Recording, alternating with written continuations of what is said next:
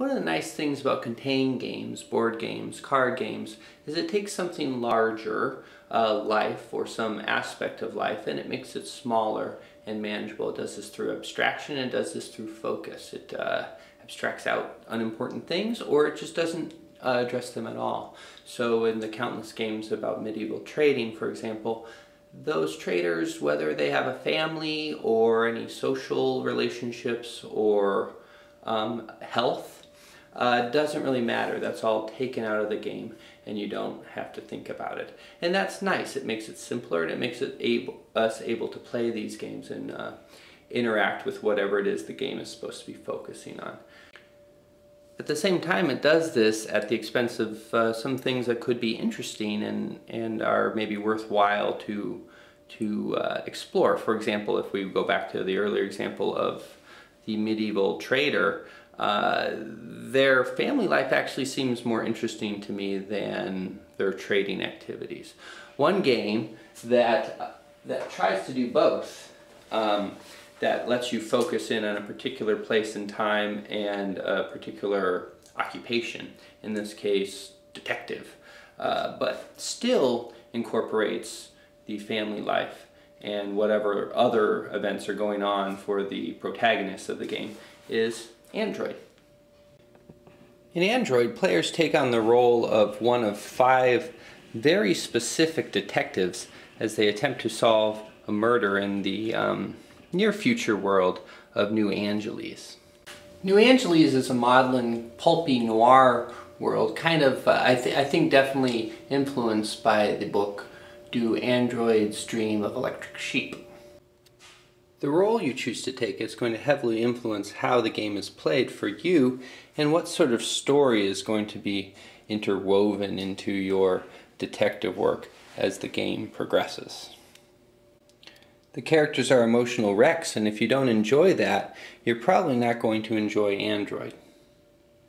The game has lots of cards. It has light cards, dark cards, plot cards, and special cards that are character specific, that give you certain abilities or things you have to deal with. Like one character has to deal with their money issues, another character has to deal with their sanity, another character has to deal with their mood, another character has to deal with their certain directives as a biroid, and another character has to deal with the fact that they're wrapped up in themselves, which actually all the characters are. On all of these cards, there are these little blocks of text, these paragraphs and quotes and conversations, little chunks of story that I really suggest you read out loud when you're playing the game. The chunks of text are going to create a story in much the same way that a poem creates meaning. The poem creates meaning in between the lines of text, whereas the paragraphs are going to create a story in between the paragraphs. Along with the gameplay, it's all going to combine to create a sort of a unique narrative to each game, even though you have these sort of specific touch points that are going to occur again and again if you play multiple games of Android. And if you don't enjoy that, you're not going to enjoy Android at all. But if you do think you might enjoy that, you might want to know what you actually do in Android beyond emote. One thing you do, a big thing you do, is fly around in flying cars. In the future, no one walks and everyone flies in flying cars. So that's represented by this little arc here. And each character has their own car that has a different sort of speed, which is expressed in a smaller or larger arc. And you go from one place to another with this arc and follow up leads. So Lewis here, he could go here and follow up this lead. What can you do when you follow up leads? A big thing you can do when you follow up a lead, is because it's your job, is you can place evidence. Now each character is going to have someone that they think is guilty and someone that they think is innocent. So when they follow up a lead, they can take a piece of evidence from a pool and they can place it on one of the people. Now the pieces of evidence are going to have some sort of number, which is going to determine innocence or guilt at the end of the game. And that's pretty much it for that portion of your job. And that right there is going to cause problems for some people who are looking for a murder deduction game. Because unlike a lot of murder deduction games, there is no murder predetermined at the outset of a game. It is not Clue, there is no sleeve where you stick who did it and then try to discover it. No, you are, and this is a concept that I think is important to understand in a lot of games. You're rarely a particular individual, even if you are that medieval trader that we spoke about before. You're rarely that medieval trader. You're some force acting on behalf of that medieval trader who is, it's not a role-playing experience per se, you're also acting as a narrative force.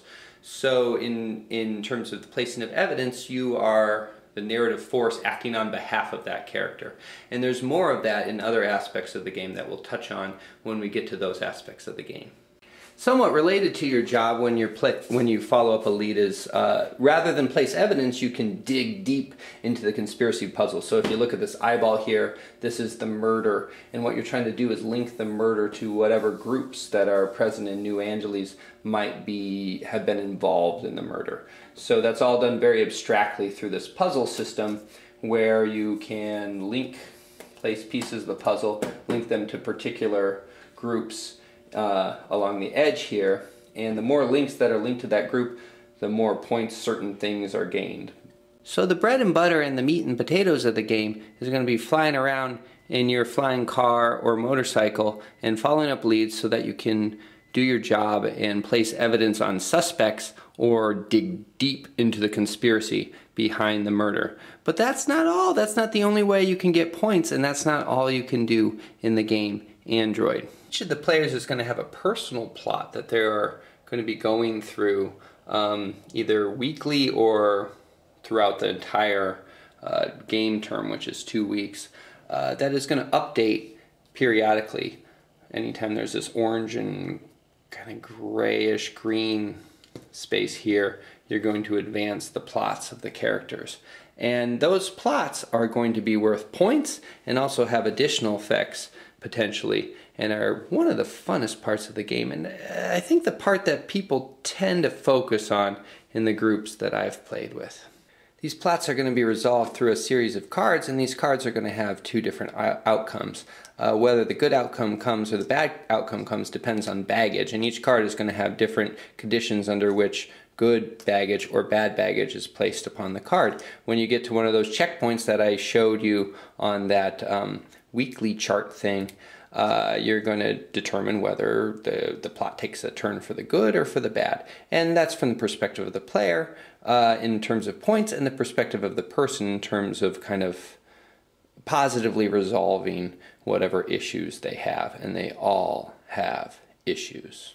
Those of you paying attention may remember that I mentioned earlier two things. One is that there's more areas where there's this kind of overarching narrative control rather than the role-playing aspect of being in the character's body, and two, that there are light and dark cards. Light cards are beneficial to a character, and dark cards are to their detriment.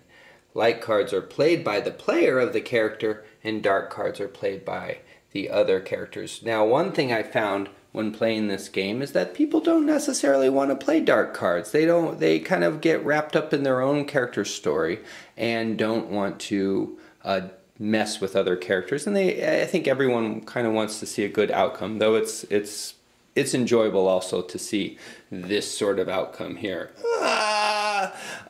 So how does the game incentivize that? It does that through this light and dark track here, maybe called a twilight track. I don't know what it's called. So how this works is, to play a light card, you got to move this way, right? You can also discard cards to make up the difference. But then once you're here, it's really hard to play light cards because they all have a cost. 3. If you have 3 there, you're going to have to discard 3 cards. It's not that easy. I mean, you can get 3 cards, but that takes a lot of time, which are the action points of this game, and that is precious. So what you want to do is you want to also get dark cards of other characters and then manage to play them on their turn, because those also have a cost, which let you shift it the other way. And so each of the character kind of ends up, if you're familiar with the traditional role-playing, you kind of end up game mastering for each other, and are prompted to do so by the game Android's own mechanisms. Android is a heavily mechanistic storytelling game where you're most invested in your own particular person, but you also have a hand in how other people's stories come out. And it's the general story that needs to be important to you in order for you to want to play this game. And you also have to be able to tell the story, but not have near as much control as to what its contents are. There are these set paragraphs, and they kind of come into play when they come into play through the gameplay. Part of the enjoyment is delighting in when they come into play and the story that you maybe didn't plan on that might develop as a result of that. So looking at Android versus a standard kind of strategy contained game, you have to want more narrative than a standard strategy contained game. But looking at Android versus a more freeform storytelling game, you have to enjoy what can come from disparate elements that are maybe in the same line that kind of create some meaning that you weren't necessarily intending. It's great if you have an appreciation for the maudlin. If you don't, then I can't recommend it. But if you enjoy the melodrama, and if you enjoy the dark future, and if you enjoy what happens behind the curtain when you are engaged in medieval trading or detective work or all those other things, and wonder, what are these people, machines just so engaged with their job?